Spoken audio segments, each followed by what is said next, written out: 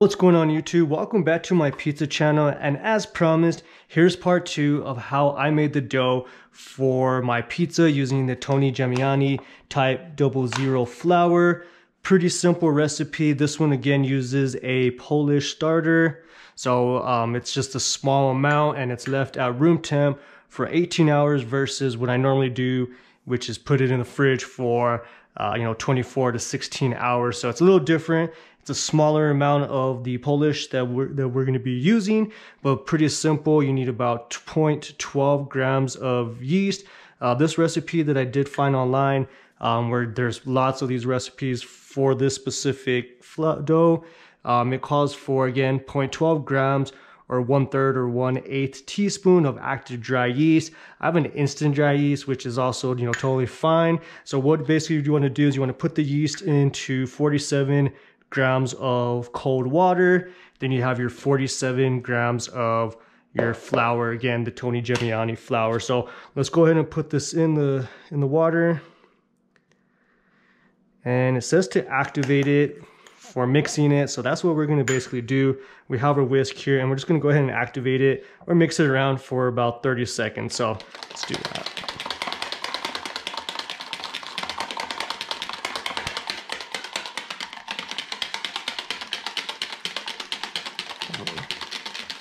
And so like I said, you just want to kind of get this mixed around for about 30 seconds. And just get this dissolved. Alright.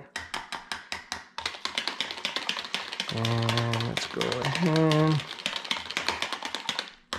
Alright. So now that that's mixed, then again, now what you want to do is you want to get your flour. So again, it's 47 grams of the Type 00 flour. Again, the Tony Gemignani flour. You could get this, I believe, through like Central Milling, but I got this specifically through the Ooni grocery website.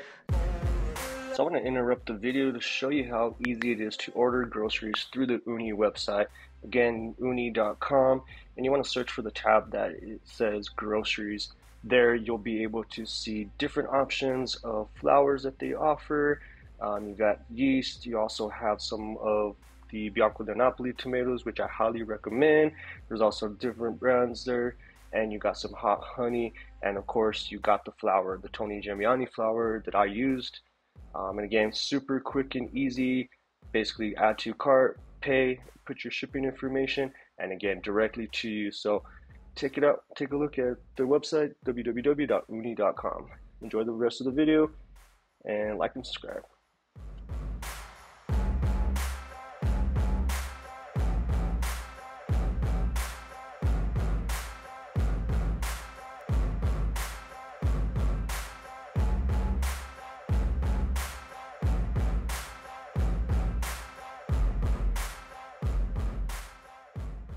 So again, it's awesome that they offer this. So definitely check that out. And now again, just want to mix it just like any Polish recipe, and just kind of get this mixed around. And again, it's going to be like a pancake type of batter. So it's not going to be runny, but it is going to be pretty thick. And it smells good already. So let's just go ahead. And again, there's different variations of dough recipes that you can use with this flour. Again, specifically, I found this one with the Polish starter. So again, something I'm really familiar with using. And just kind of get that mixed down. And that's pretty good there. So I'm just going to use a spoon, just kind of get everything in here. And don't want to waste anything. And I'm just gonna go ahead and get that. All right. And now at this point, like I said, we're gonna go ahead and get it covered, and then we're gonna let it sit at room temp for 18 hours, which is what's recommended. All right, what's going on YouTube? Welcome back. It's now been 18 hours. As you can see, here is our Polish, looks like it has doubled, and now I put it in the fridge about 30 minutes prior to using it to kind of cool down, because again, it has been sitting at room temp for about 18 hours. So I have all my ingredients weighed out. First thing that we're going to do, I have my water here. This is about 70 grams of warm water. I'm gonna go ahead and pour some yeast in here, and again, this is about 2.2 grams of yeast. I'm gonna go ahead and again mix this for about 30 seconds. And again, we're just kind of dissolving it.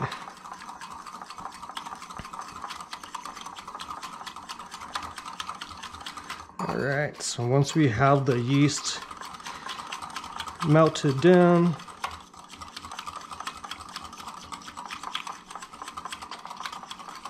that's good there. Then we're gonna go ahead now, and again, I have my flour here. This is a Tony Gemignani Type 00 flour. We have 453 grams of this flour, so we're gonna go ahead and let's get this on. I'm gonna get all this into the bowl here. Place that aside. Get her hook, and again, you could use a small mixer, a big mixer. You could do this by hand. Again, it is up to you. It does ask for malt, which I don't have. The flour already has malt, but what I did is I'm gonna go ahead and just substitute just a little bit of honey in there. This is just gonna kind of help it out. So let's just go ahead and get that in there. And we're just gonna get that off on here. And it's not a lot of honey, but you know, kind of just helps out with the fermentation. Also maybe gives it a little bit of flavor too. So I think we're good there. So what it says now is we go ahead, we're gonna close it. I'm just gonna mix it down for about, just a little bit, not too much. So while that's mixing, again, I will post the link to this recipe. This is again the Tony Gemignani recipe. So again, it's here. So then what we're gonna do now, we got the flour, the malt in the bowl, we got that mixed for a little bit. While it's mixing for a low speed, then we're gonna go ahead and put in our water. This is again about 210 grams of water, ice water. So we're gonna go ahead and just pour this in here. And we're not gonna pour all this water in there, because now what you want to do is we're going to go ahead now and pour the rest of the mixture of the yeast mixture in here. And now you just want to kind of get the rest of that water in your bowl, kind of get this mixed around, make sure that we got all our yeast. And then we're going to go ahead and pour the rest of that water into there. We're going to let that mix down just for a little bit. While that's mixing down, we're gonna go ahead and just let it mix for like about, I don't know, about 30 seconds or so.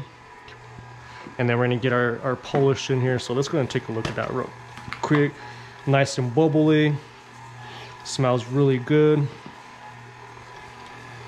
So we'll give that maybe just another couple seconds.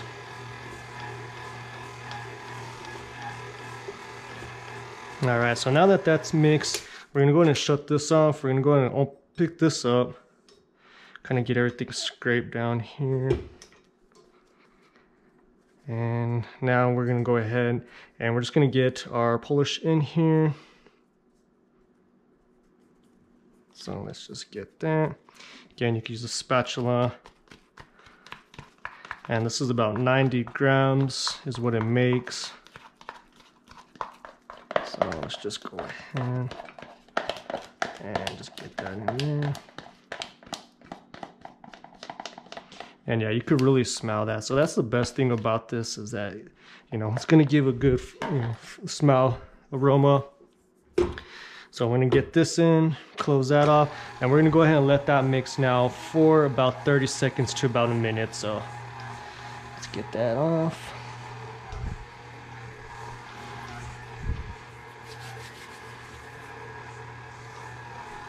And once that does come together, like I said, it's about a minute.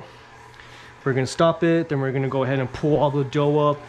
Kind of just make sure that we get everything down from the bottom, and that way it all gets incorporated nicely.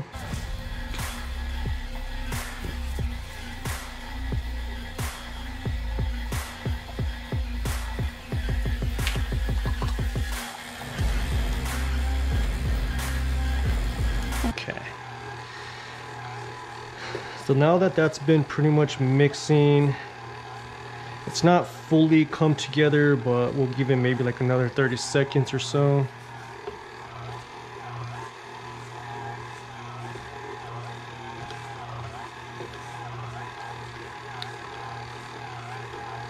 All right, so we're gonna go ahead and get this cut off. We're gonna go ahead now, and I'm gonna get everything kind of pulled off. And just making sure that we get everything scraped down. All right. And now let's just get some of this down here. Like I said, you just want to get everything kind of pulled together. We're gonna go and get this closed off. And then we're gonna go ahead now. I'm gonna get the salt added in there. And then it's asked for about 5 grams or so of oil. So we're just gonna go ahead and just now put a little bit in here. It's about a tablespoon or so.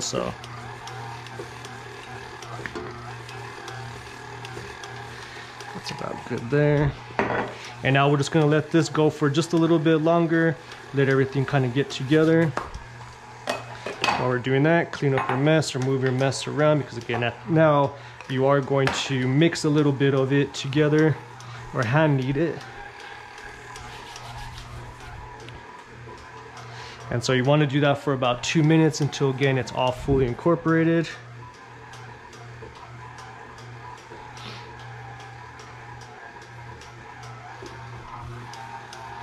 So we'll give it another minute, and it's not going to be fully smooth or anything like that. That's where, again, the hand kneading is going to come to play.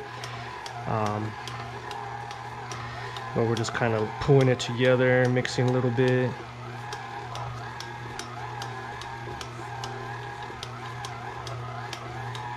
And again, none of this is at a high speed. Again, this has all been at a low speed.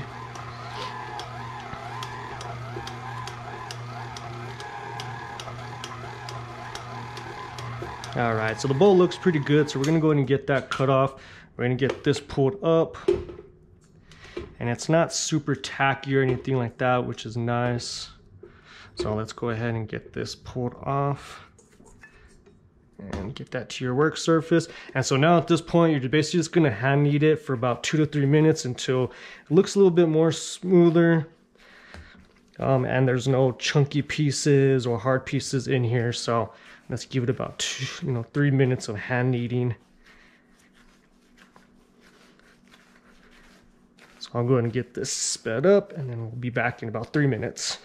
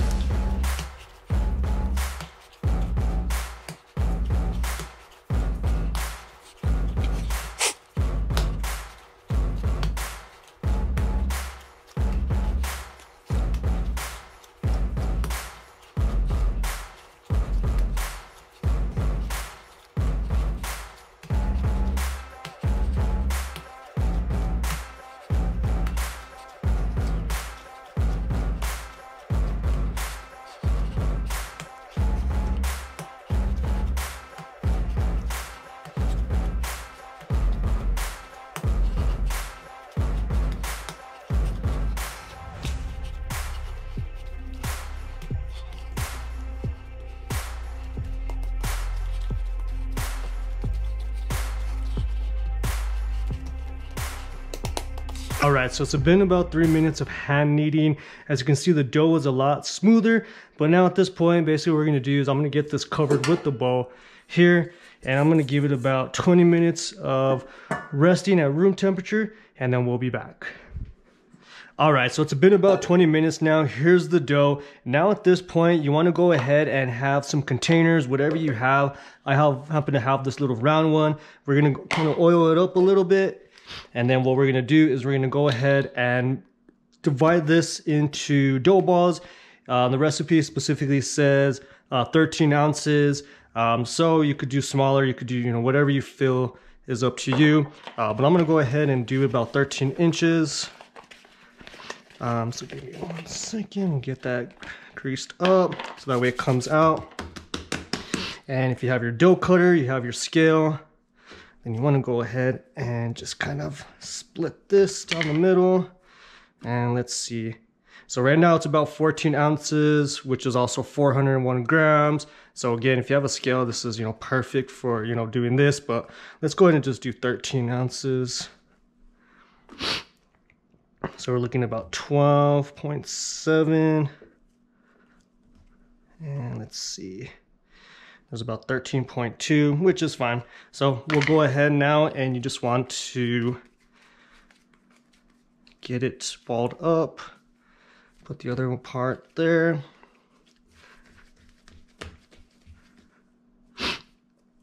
Dough is pretty tough, which is fine. Again, you know, it's gonna go ahead and open up, or, you know, double the size and kind of relax more in the fridge. And again, we're gonna be put this in the fridge for about 48 hours. So here we go. Let's go ahead and we're just gonna get this greased up a little bit. You get that, and then you wanna go ahead and just get this covered up, put in the fridge, 48 hours, 36 hours. Again, it's a long fermentation dough, so, you know, the flavor is gonna taste a lot better at 48 hours, but again, you could definitely do this at 32. So go ahead, we'll follow up in 48 hours. We'll take a look at the dough. All right, as you can see, the dough has doubled in size. It's now been 48 hours. The dough is reaching, you know, to this clean fill. So the dough is ready to go. I'm gonna go ahead and let it get to room temp. I'm gonna make some pizzas. In the meantime, you could take a look at the card up above to see the pizzas that I have made with this dough, as well as checking out my Instagram at the Pizza Guy John for all the other pizzas, again, that I've made using the Tony Gemignani. If you liked what you see, like and subscribe, comment down below, turn on that bell notification, be notified when I make new videos. Again, check out my Instagram at the Pizza Guy John, and I look forward to chatting with you.